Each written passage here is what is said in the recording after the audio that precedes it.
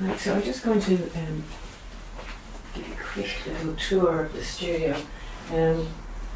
Built this like a little over 10 years ago. I used to have another studio, and it came to the crunch where we decided we'd stay in this house and we'd build the studio where the garage was, when my parents and we all lived here on stage. So I'm just going to show you. This is a printing press. It's a Rochet, and it's a fine size, and I bought it many years ago after the studio in Cork Street.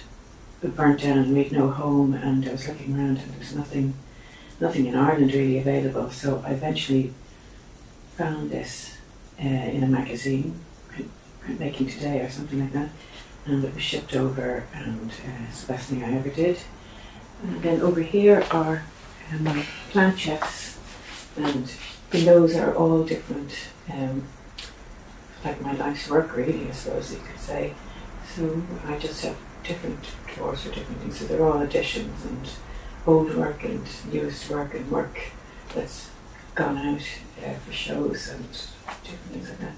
Over here are is a paper plant chest, so that's all, well, it's not all the paper everywhere in the house really, to be honest, even under the sofa in the sitting room. And on top of that, the smaller prints I tend to leave to dry before they go into the blotters to dry for 3 weeks. And then these are some of my older plates.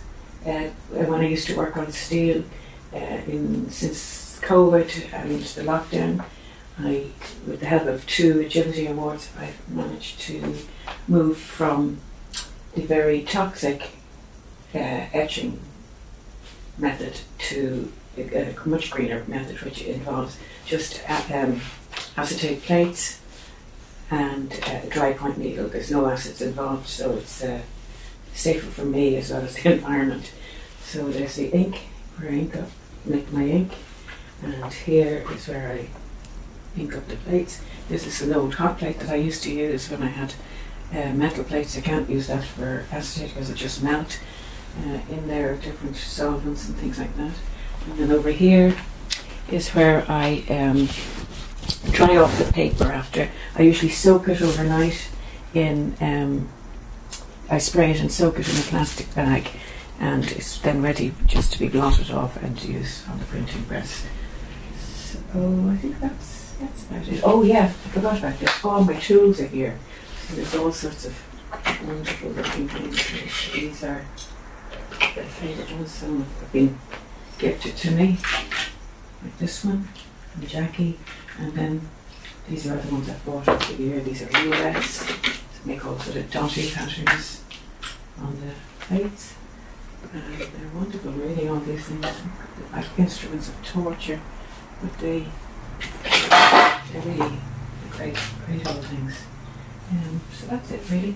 I almost forgot, these are my gelatine rollers. They're not really made of gelatine anymore, they're kind of composite, but they are what I use when I'm doing a roll-up for colour on my plates. Recently I've been using mostly just black and white, just black ink, and then through the series of the Hidden in Plain Sight, there's a touch of red running through all of them, kind of a rusty red, and that just brings them all together. So those I will use again in the future, but just at the moment I can't use them.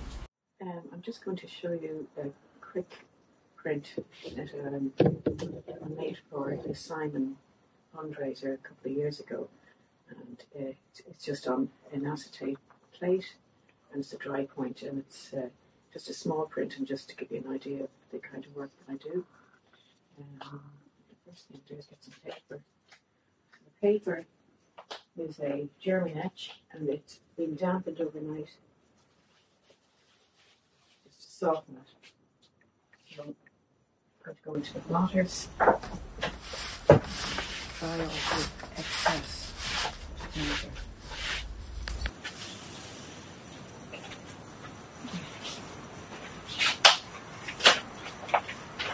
So the ink I'm going to use is a Charbonnel black etching ink, and it's a bit like, it's an oil-based ink, but it's much tackier than oil paint. So I've added some extra pigment because I don't know, it doesn't seem to be as velvety as it should be in the black colour, and some copper plate oil. So the consistency is quite gloopy. But yeah, looks a long way. So here's the plate that I've made, and the squeegee, I'm just going to fill the lines with the etching ink.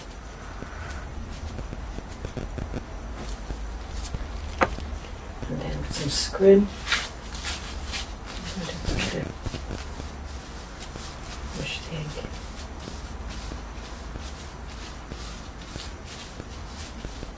You can see the image coming through there. So the ink has been pushed into the line, and I'm just removing the ink off the surface, so because I want a white or close to white surface. I'm just polishing up. Oh dear, maybe I should take this first a bit more. I can just take a little Keane.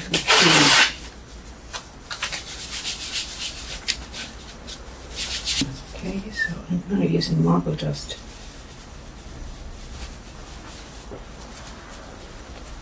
to polish the surface.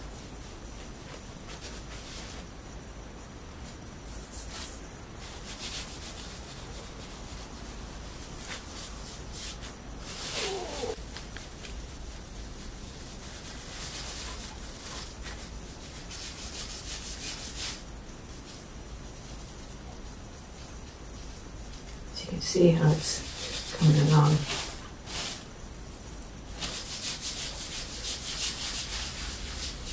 The larger plates take over an hour to etch, the large dry points that I've been working on recently.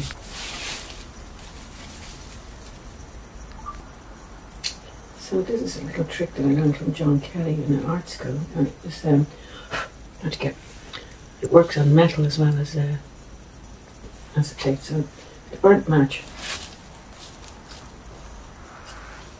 is great for removing, making highlights.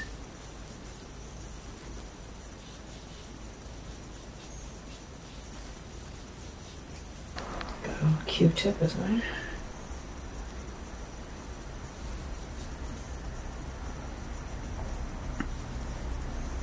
And I want to clean the edges.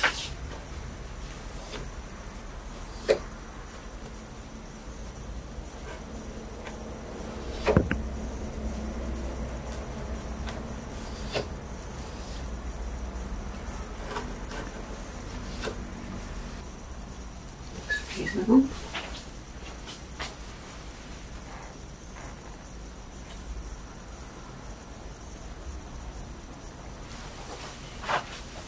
So the paper has to be turned but not wet, so no surface with alcohol. Because if it is anyway wet in the front, it will just reject the oil-based ink. Okay.